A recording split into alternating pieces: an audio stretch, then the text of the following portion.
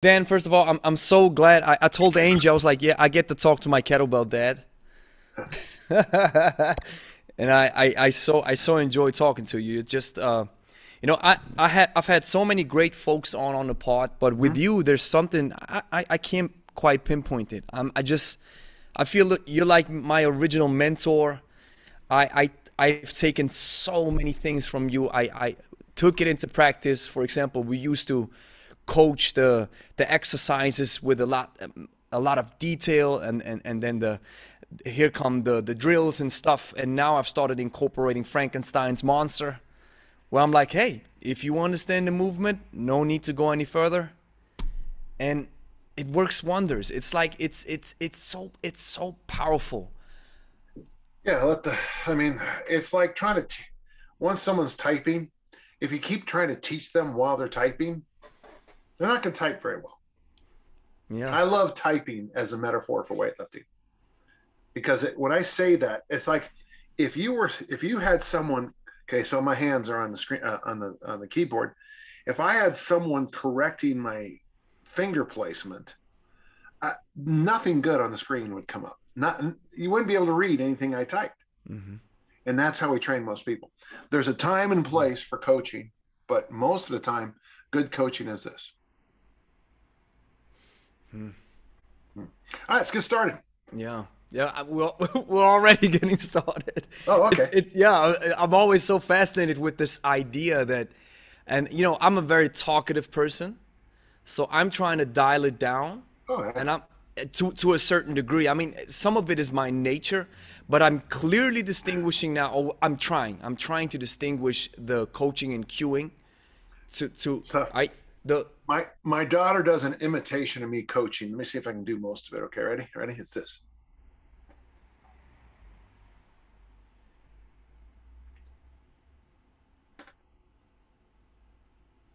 Because it's very clear to her and everybody else I want to say something, but I'm literally holding my mouth shut and trying to stop my body from adding things. Yeah. Ah, Yeah. and I see it in practice. It's when you let people go. I'm a very motivating person, so I got that from my. It's also my nature, and so I'm trying to keep my cues and my inputs short and brief, and sometimes like they're working out, and then they start talking. I'm like, put it down, stop. You just keep going. We start talking when the set is finished. And it's weird. I always joke I'm about to upset 51% of the world's population, but many women like to talk while they are learning how to weightlift. Hmm. They want to have a conversation. And what's interesting is that when they move beyond uh, when they move beyond having to have a dialogue with the coach or the trainer or the person standing next to them, Hmm. that's when they learn tension and relaxation. That's when they learn how to ramp things up. And that's when I think you see the best.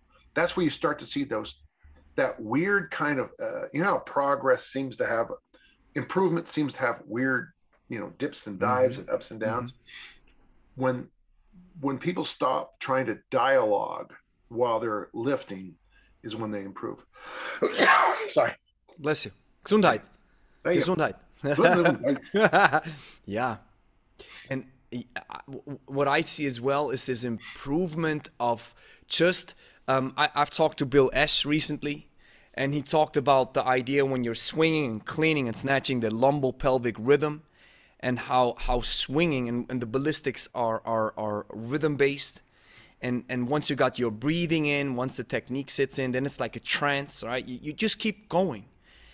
And whenever I also stopped, and this is one of my big problems that I had, is like you want the client or the member to do the rep perfectly. You see so many mistakes, then you start, hey, that's wrong, that's not good, blah blah blah, and then they feel like, oh, I can't do anything, so I've stopped doing this. I'm like, hey, just focus on one thing. Just focus on the hinge. Don't think about the breathing. This comes automatically. We can focus on breathing when you're tight with the movement, and that works wonders. It's just that simplicity approach. Yeah. Well, the other thing too is like, we have a saying in discus throwing. I said it was simple, not easy. So Oh. discus throwing is very simple. kettlebell swing is very simple. But just because something in life is simple doesn't mean you.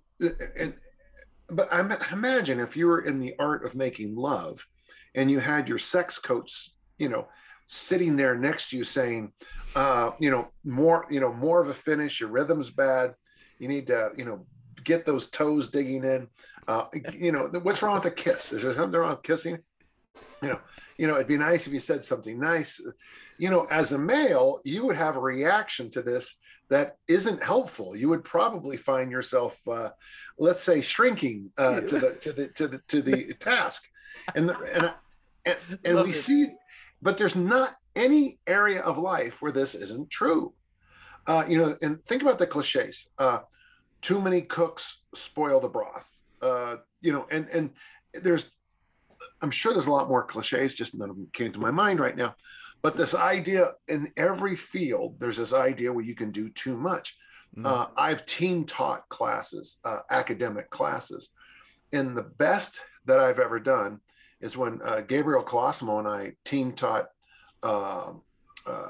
Western civilization class, where I taught the large lectures. Let's say on week 1, I taught the big lecture, and then he would teach the 3 small groups the next time. Then he taught the big lecture, and I would teach the 3 small groups. And what was great about that is that we were saying the same things, but it was that whole part method. So you learn so I'm a big believer that in the discus throw, I'm going to teach you the whole throw first. And then I'm going to break it into parts. I'm going to go back to the whole throw, break it down again, go back to the whole throw. When I teach kettlebell swing, I show you kettlebell swing. You may, and it can happen, do it perfectly the first time, but maybe there's a drill or regression you need. Back to the swing, regression, swing, regression, swing, regression. When you work with somebody else, I think it's important to let person A make the big point. We break it down. Let person B make a big point. We break it down. And I just think it's the correct way to teach. It's the correct way to coach. Yeah. So it's understanding that, yes, details do matter. And yes, you need to see the big picture. You need to understand the full scope of whatever it is, the exercise or whatever. But then when it comes to breaking it down or even applying it, then it's short bits, all right? And then maybe going back to the big thing, and that's actually one of my questions. Do you think that complex training regimes, because we always talk about basics, all right? Basics and the fundamentals and how we can always progress. And that's even a question that a beginner asks him or herself is like, do I need complicated training regimens to advance, get leaner, be the strongest I can be, or whatever? I'm actually in the process of writing an article for the website. And what I'm doing is I'm taking so the week before I was born, the artist who he's a famous bodybuilding caricature. His name is Bosco. And the artist died and Bosco had basically a V shape like this, huge saucy mustache. And he was, and the Bosco training system was very simple. And I just found an article that I've had since 1973, and I didn't notice it, but when I started looking at it, I realized that this workout was a takeoff of the Bosco program from the 1940s, 50s.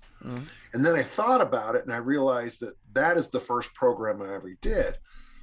And I guess what I'm trying to say is, if I gave you a training program from Bosco, let's just say, I'm just spitballing here, but let's just say it was a 1948 training program. You did curl, bench press, deadlift, squat. You warmed up with snatches, and there was an abdominal exercise. Would you make progress on that? Well, hell yeah, you would make progress on it. Dave Davis in 1974 said that you just need to mix the Olympic lifts and the power lifts, and all your dreams come true. And I would probably say, well, it'd be great if you did hill sprints and farmer walks too, but I get your point. Mm-hmm. The mistake we make when we talk about, I'm going to defend simpler programs first and then go to your point, is that people often miss that a simple program. So I'm going to have you do snatch and clean and jerk, front squat and farmer walk in a workout. Now that's very simple workout. Mm-hmm. But by the time you're finished, you're going to be very hungry and you're going to sleep very well that night. You'll need a full extra day of rest. You'll have to go Monday, Wednesday, Friday or something like that on it. Mm-hmm. But now, here's the thing though. It's magnificently simple. Now, the problem is when people get these complex workouts, and there's this new thing now where they give you like 10 different zones to train in. And I'm not just talking about on the cardiovascular side. They're doing this now on the weightlifting side, where you need to do a total of 35 reps with 60% to 64%. Well, first off, I looked at that and I thought, well, what the hell is 60%? What does 60% mean?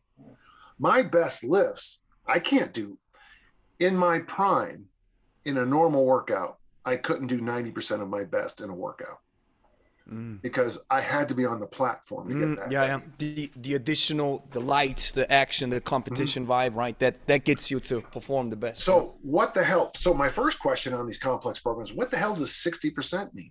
And what does these zones that you're making up? They're literally just making up numbers, and it looks really good when you look at it. We're going to do 8 sets of 2 in zone 3 at a cadence of 3, 2, 4 with a rest period of 94 seconds. That's all great, but it's all crap. You're going to spend so much of your mental energy, your brain capacity, your random access memory, trying to figure out, it's like when your computer slows down, most people just say one of the best things you do, just shut it down. And what I was told by a computer expert is just what shutting down your computer and turning it back on does is it shuts off all the background noise. It shuts off all those little programs you forgot you had on. It just gives everything a fresh start. So if you're in the weight room and you're looking at the wall clock, trying to figure out what 94 seconds is. So my best training now, I have on my phone, I have this, it's called Seconds Pro, and I get nothing. I use it as well. And powerful. I just set it up and I set the workup out. And when the thing goes boop, boop, boop, that means I have to lift. That's good. Same and here. after I hear boop, boop, boop, you're done. I put the bar down and I wait for the next boop, boop, boop, then I lift again. And the idea you know what's great about the app? Just as a small side note, you can choose the boxing as an audio, and then always on the remaining 10 seconds you hear the knock, and then 10 seconds left. I love this.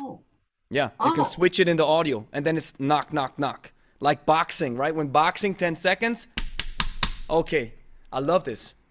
It's such a great cue, and then I got 10 seconds left. Yeah. So my workout yesterday was sets of 3 in the squat snatch, every 35 seconds, 30 rounds. So that's a lot. That's 90 snatches in probably 15 minutes. Now the load was very light. I'm doing it.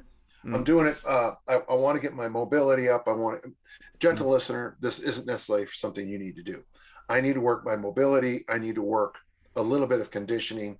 I have a weightlifting meet coming up, and I'm trying to get in shape. Love it. Again, love it. You still want to compete. I love this. Break the American record too. I love it. That's the grind. Yeah. So sometimes when you have a complex program, the program takes over what I consider the most important things. And that's, of course, this is just Western civilization 101. The fact that my mind, my body, my soul, my spirit are all one. And if my brain is so busy trying to figure out, what is this thing I'm supposed to do? What is that move I'm supposed to do? What is this thing? If my brain is so taken up, if my RAM is so taken up trying to just figure out what's next, I'm not using my mind for what I should be doing is, of course, lock it out, snap it, boom, hit this, boom. drive the heels, boom, or what, those active, stay tall, go, go, go, those phrases. Yeah. It's a hard lesson. It is a hard lesson. And the problem is, it's very hard to sell too. Yeah, that's the big thing. One of my, I'm starting to say it's an axiom. I'm almost going to start saying it's a truth or a rule, but I've for a long time told people, they'll ask me about diets and I'll say, what did you look like before your first diet? And now I say, take a picture of yourself before your first diet. You'll never look that good again. Now, that's not necessarily true, as my platform bodybuilders might be hearing that and going, that's BS. But in truth, from what I've seen in my life, once you go on your first diet, you probably look as good as you're ever going to do. But if you learned as a child to eat veggies at every meal, protein at every meal, and drink water as your water, and I'm drinking hot water with lemon right now, coffee, tea, whatever. If you just learn the lessons of life, eat in a social gathering, have conversations, have a lot of colors in your meals, load up with, eat soup, stews, salads, fill yourself, go for a walk. You probably would never have to do. And that simple set of things I just said is far better than some magic formula in your 50s or 60s that you're trying to lose some body fat. There's some new research out that just basically says eating a bowl of soup before meals will do as much for your body composition as almost anything else. You eat less calories when you eat soup before your meals.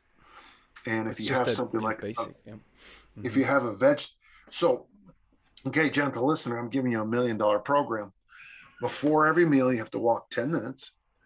When you get in, you have to drink a glass of water, and then you have to eat a cup of vegetable soup. And then I don't care what you do after that. So if you're eating 5 meals a day, that's 50 minutes of walking, 5 glasses of water, and 5 bowls of soup. Trust me, that's a lot of damn soup, And so, but there's nothing sexy about that list, is there? That's what I always say when we are training as well with our clients, because we started incorporating so much more farmer's walk, more suit carries, farmer's walk with a single hand, which I've learned are just Stuart McGill alluded to and confirmed how powerful the single-handed farmer's walk is, the suitcase walk, because it works. Who did he hear that from? From Stuart McGill, Dr. McGill. Yeah, who did Stu McGill find this out from? Oh, I don't know. He shared it with me. Because the quadratus lumborum, the QL muscle that helps in stabilizing the hip. Yeah. Do you know the story? So Stu heard my was with me at a workshop, and he heard me bragging about the suitcase carry so much with throwers and kickers and strikers, and he went up and proved it. But then what Stu does so well, he took it a much better place and discovered how wonderful it is for back rehab and all those other things that we need to have. Yeah. So what I like, so basically, if you talk to Stu, I mean, Stu would tell you, if you have a back injury, go for, in his new book, The Gift of Injury, he talks about going for a walk before every meal for back problems. Wow. Yeah. I'm telling you to go for a walk before every meal for body composition. For weight loss, yeah. Stu would recommend suitcase carries for back to help the back get stronger, and I'm recommending suitcase carry so you can knock people down or throw shit farther. So it's interesting how that's why I love guys like Stu. Stu pulls so much out of me mentally. Awesome. Yeah.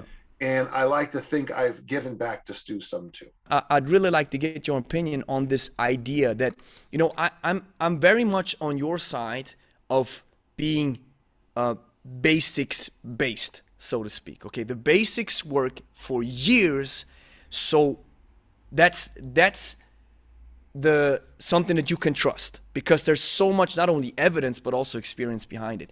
Yet Bullsh shared some things with me from David Weck, where I was like, sounds interesting to me. I watched a couple of videos and my initial reaction was like, I don't know. And so my question to you is, do you think that sometimes, even being a basics-based guy, that we are missing something if we look at stuff that's completely not basics, that's completely taken, it's maybe, I don't know, maybe it's too advanced, I don't know. Should we avoid it and should we disregard it, or should we listen and take it into account and say, well, there may be something to it. Maybe he or she discovered something new. 15 or 16 years ago, I would have agreed with you. We should look at it, you know, tinker with it, figure it out. Mm-hmm. Now I realize that that's, you know, what you do on that stuff is that you ignore the 99% of stuff that works and you're chasing the 1%.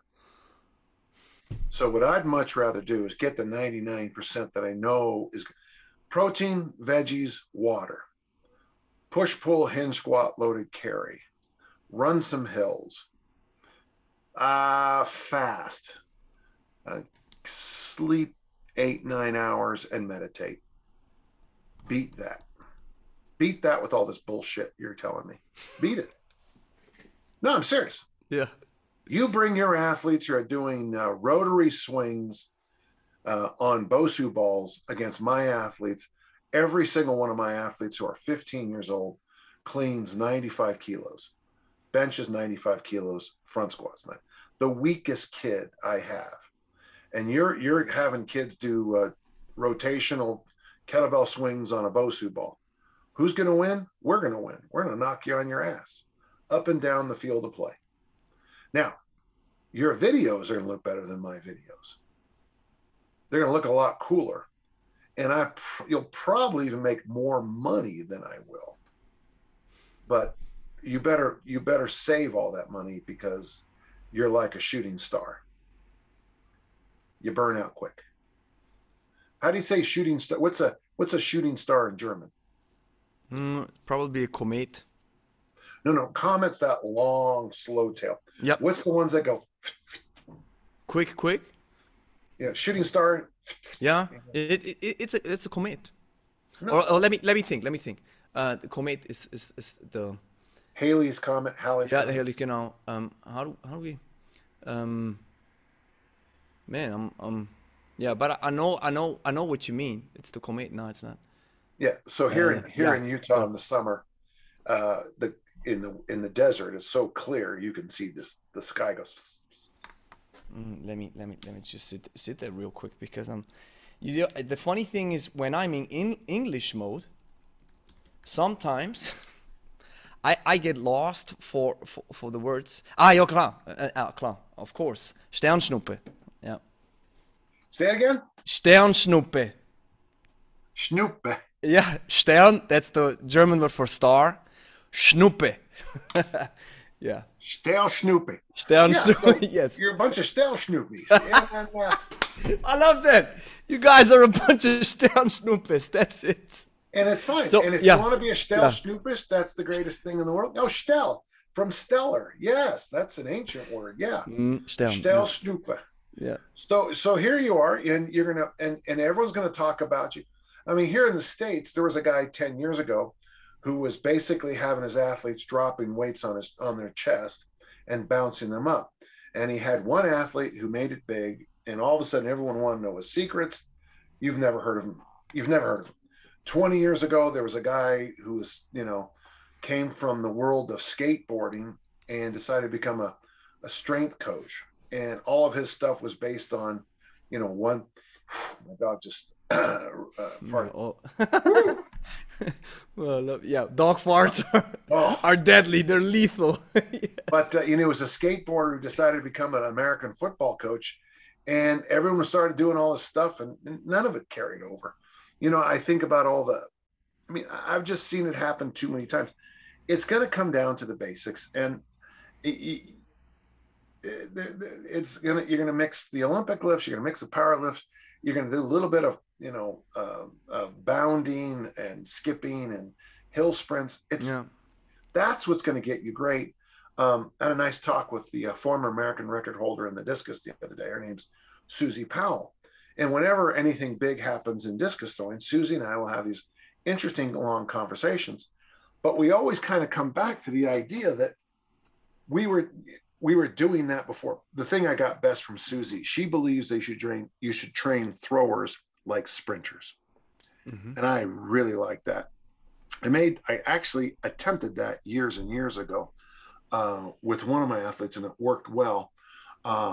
Just basically training a thrower like you would train a sprinter. And if you look at the Olympic gold medalist, Valerie Allman, she has a dancer background, but I mean, it looks like she has a radically different way of looking at the event. And the reason I bring this little thing up is that Coach Ralph Maughan told me in 1977 that basically we sprint across the ring. There's nothing new under the sun. It's just that, well, there's the other thing. If you don't mind, Gregory, I mean,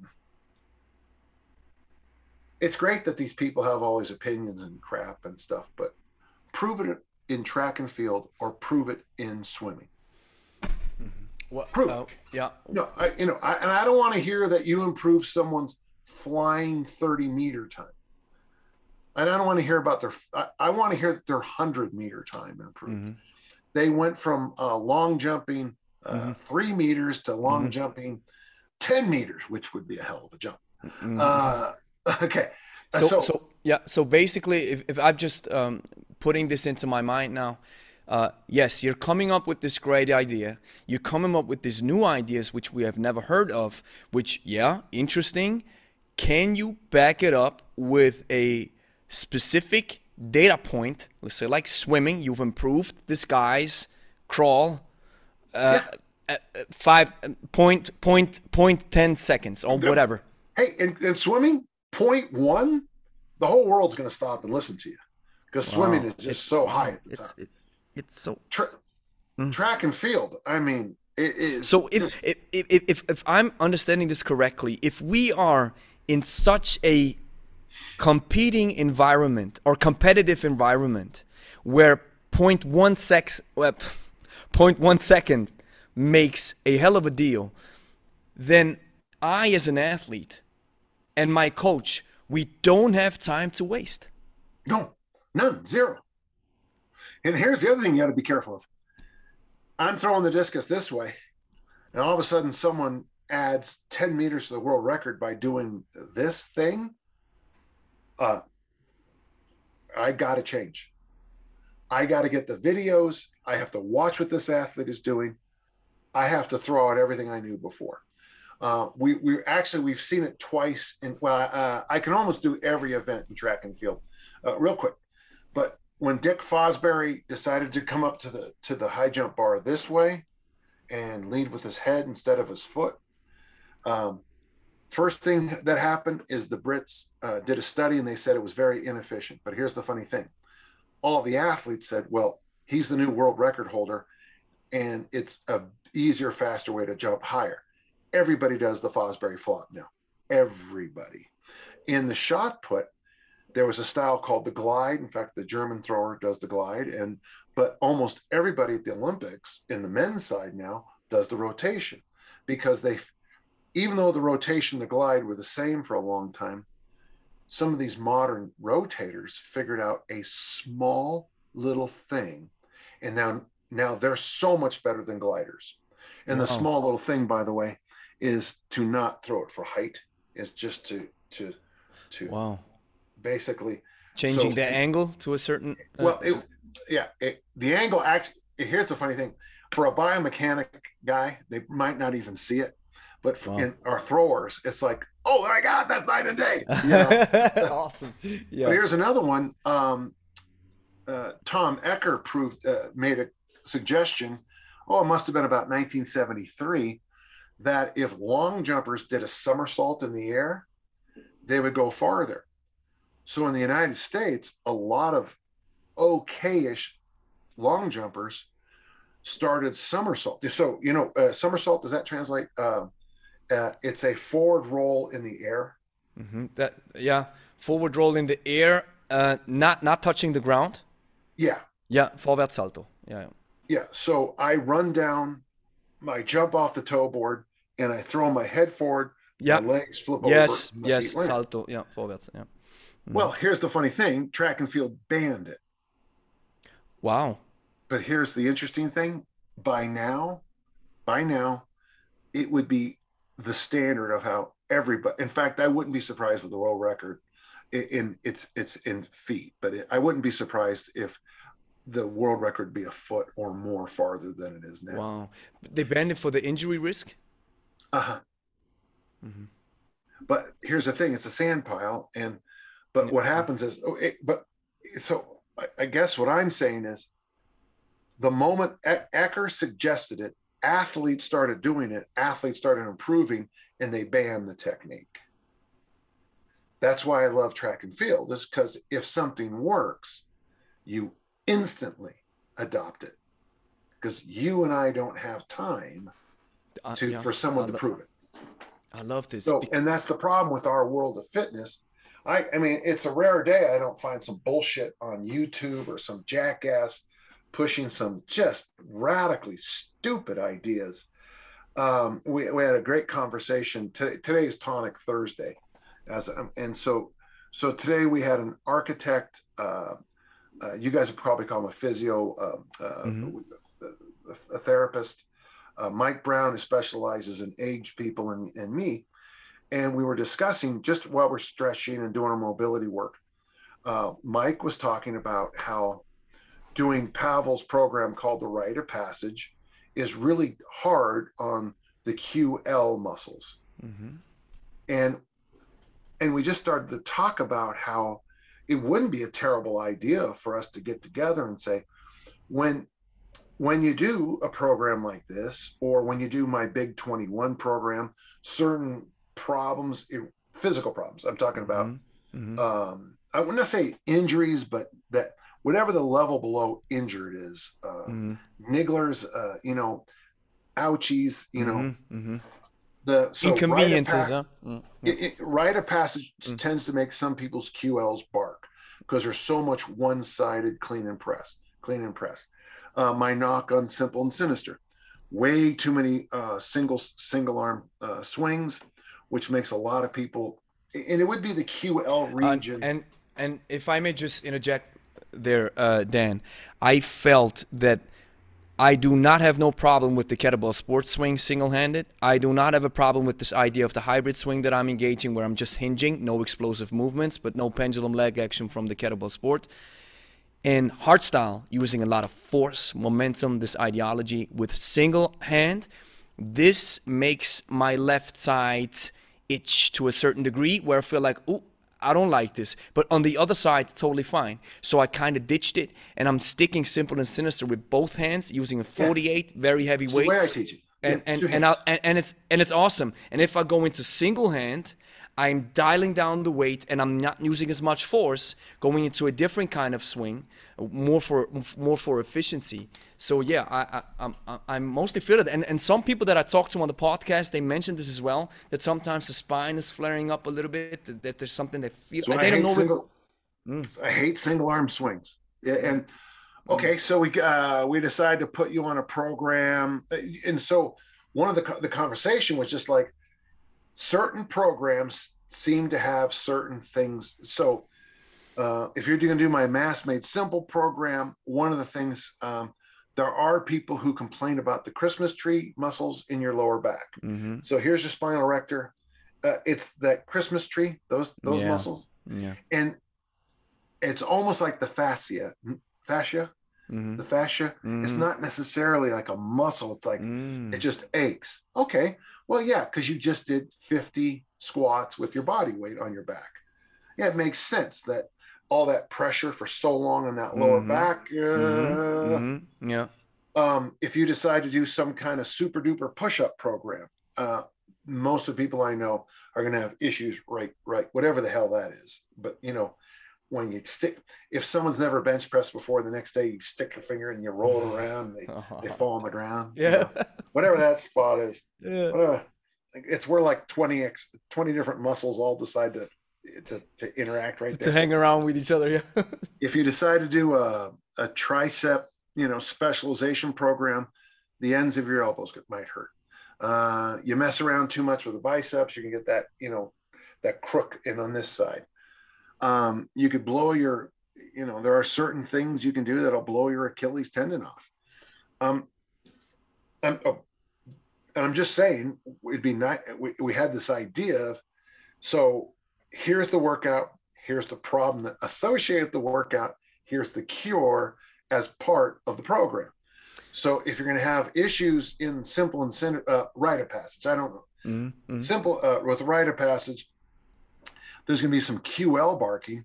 Well, I'm going to add suitcase carries, and we call it the figure 4 stretch here in the United States. I don't know what else, but it's a legs, it's a QL stretch that we do. And I'm sort of doing it right now, like I'm pretending I'm on the ground. Okay, so you build into the rite of passage, suitcase carry supersetted with the figure 4, 3 or 4 rounds at the end of every workout. So you throw in a toughening, strengthening exercise and a mobility, flexibility exercise to counter a problem, because a lot of people get the problem. And I'm spitballing this right now because my mind is thinking that this is really, really a good idea. And then that's one of those big reasons why, and I gotta set this up, what I'm trying to say. So many people are telling me that these reactions that we're doing, these reviews where I'm giving proper and educated feedback on kettlebell exercises and workouts, people are like, wow, this helps me and benefits so much, because through the eyes of the coach, through your eyes, I get to understand what the benefits are of the kettlebell and its most differentiating factor. And then I see that some people, or maybe most influencers in certain cases, never tap into that potential because they don't know how to use the tool. And so that's one of the big reasons why I'm so big on you, for example, commenting on Simple and Sinister and saying, hey, maybe the single-handed swings may be tough on your back, maybe stick with the double-handed. And I think it's this climate that we live in, that if somebody gives critique or feedback, how can Dan John critique Simple and Sinister? He worked with Pavel, blah, blah, blah. And I think that's total crap. I think it's just we're adding to the evidence-based level of knowledge that we have, and that doesn't make Simple and Sinister bad. That's why it's so important that you are commenting on this, right? And so I'm so happy that you're sharing this, because I kind of felt it, and maybe some people that are now watching this says, ooh, I feel it, but that doesn't make the program bad, right? Well, we got a guy at my gym, he doesn't, because of his work schedule changing, I haven't seen him in a bit, but he's a good dude. And he dropped a 40 kilo bell onto his rib cage doing the heavy Turkish get-up. And I keep telling people that the heavy Turkish get-up, it can kill you. Like the bench press, it can kill you. And I get a lot of pushback on that. You better know why you're doing freaking heavy Turkish get-ups. You'd be able to prove to me, because I don't think death is worth it. To and no offense, but who are you going to impress? I mean, do you really think Otto Arco is more famous than all of our listeners think? He was you ever heard of the statue called the Thinker? Yeah, Rodin or Rodin, depending on what day of the week it is. Otto Arco was his model, and all Arco had to bodybuild was a single barbell. And so he built himself up at a body weight of 60 kilos. He was able to use a 70 kilo barbell doing the Turkish get-up. Wow. With a barbell. So, massively strong. It's all almost that changes the game, the dynamics. Now, when I say if you want to impress me in a Turkish get-up, Otto Arco that bitch, take 10, 20, 30 kilos over your body weight and do one with a barbell. And but I don't want you to, but it just, and so And this happened over 100 years ago. So I haven't been impressed by a Turkish getup in 110 years. So I'm not going to be impressed by the fact that you videotape yourself using a 24. I don't care.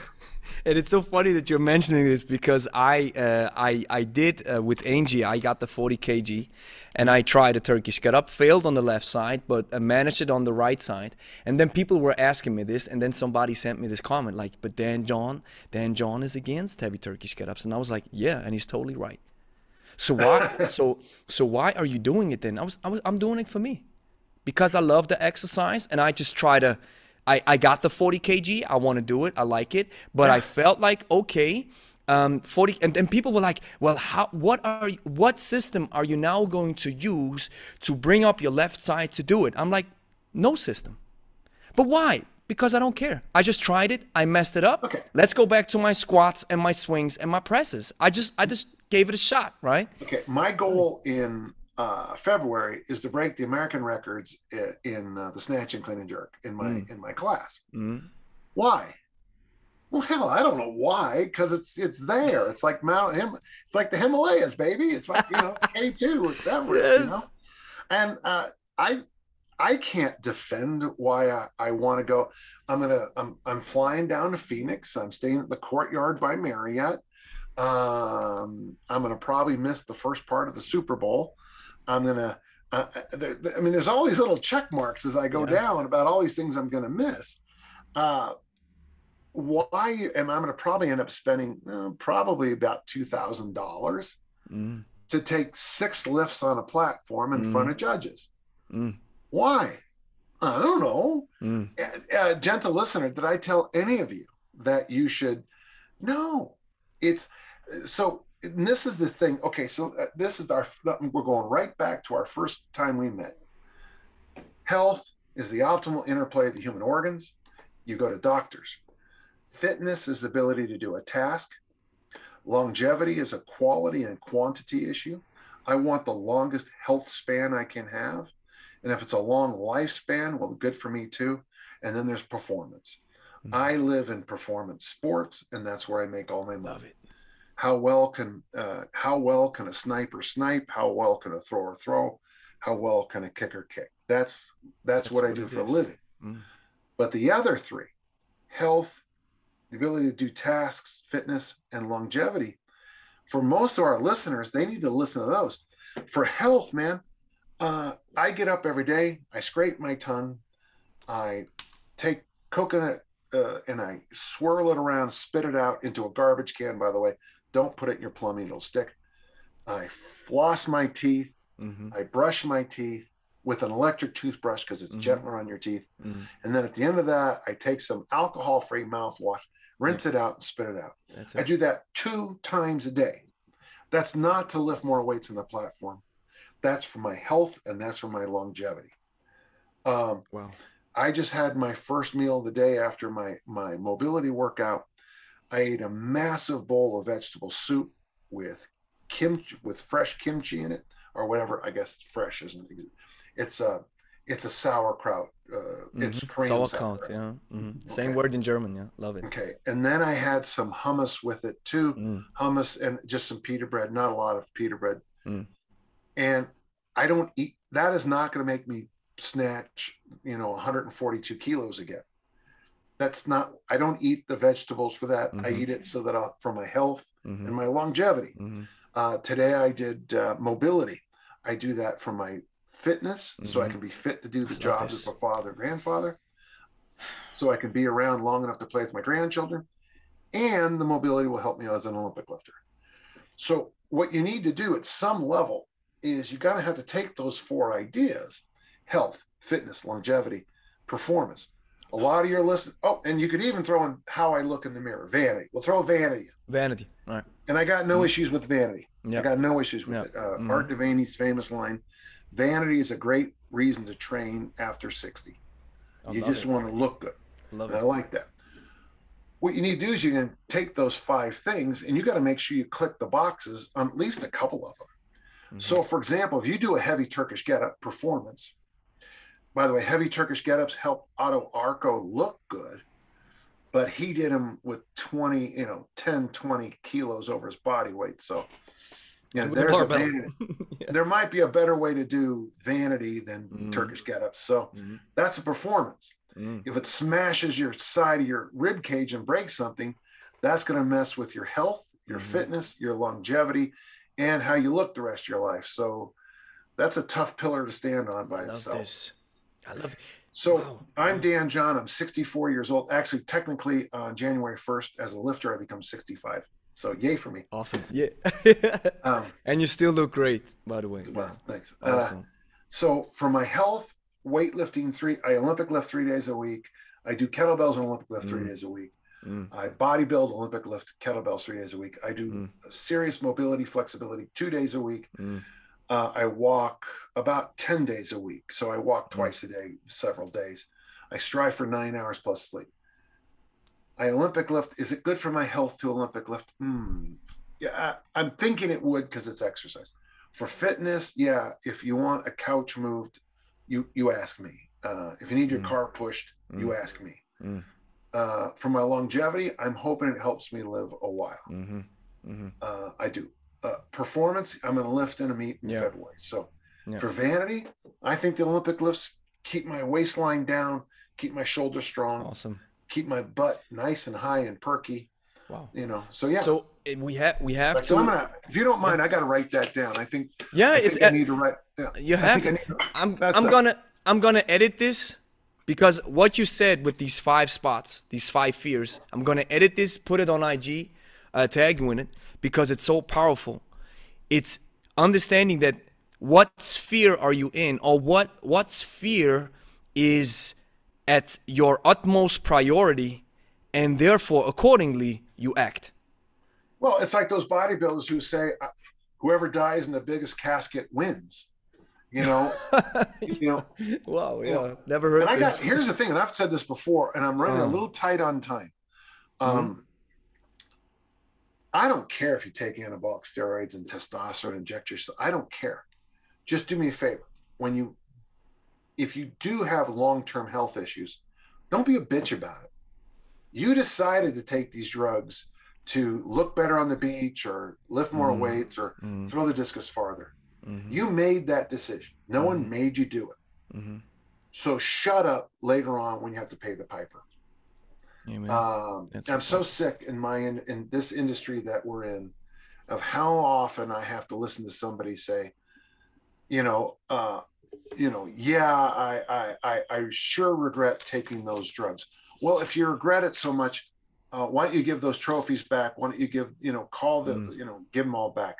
Hey, Gregory, I've got a thing at noon. Yes. It's kind of a cool thing. So I'll tell you real quick. Yeah. Awesome. I'm given a lifetime achievement award in strength and conditioning. You're getting it? Yeah. So, and I'll give you the details as soon as I have the information. Okay. Email me in a couple of days and I'll send maybe you in the video. Okay. Yes. Dan, and that you deserve that 100%. Thank again for the final note. I thank you so much, Dan. And I just want to say at the end, if you have anything that you want this young gentleman done for you, you just let me know because I owe you so much. I cannot even put it in words. If you wouldn't mind telling people about Dan John University and making sure, most definitely, it would mean a lot to me, because one of my goals is to really build that site up, and it would help me a lot. Awesome. I'm adding, in fact, this article will go up. This health, fitness, longevity, performance, and vanity. In fact, you know what? I'm going to turn this into a class. Awesome. I'll make this into a course. I'll make it a free course. You have to do it. I like that. I like that very much. I'm here to support you on that regard, and that's just it's for a young lad like me getting these insights. I live like in dog years. 1 year is 7 years when it comes to experience. Hey, my friend, we'll tell you what. Call me next month. Let's do it again. I got to bounce though. Okay. Most definitely. No, I'm good. Thank you very much. all. Bye-bye then. The world of kettlebells is dominated by two training styles called hardstyle and kettlebell sport. Although vastly different in nature, they have been proven to work and give you the most bang for your buck whenever you pick up a kettlebell if you apply the technique correctly and are able to differentiate between the two. Now for beginners, this task might be understandably confusing. With our upcoming hybrid style masterclass, in 100 lessons, you will embrace the emergence of the hybrid style movement, where you will learn how to combine the best of both worlds and become a master at handling the kettlebell. Join the next revolution in kettlebell training now and sign up for our early birds list to stay up to date and receive an exclusive discount in release week. Link is in the description.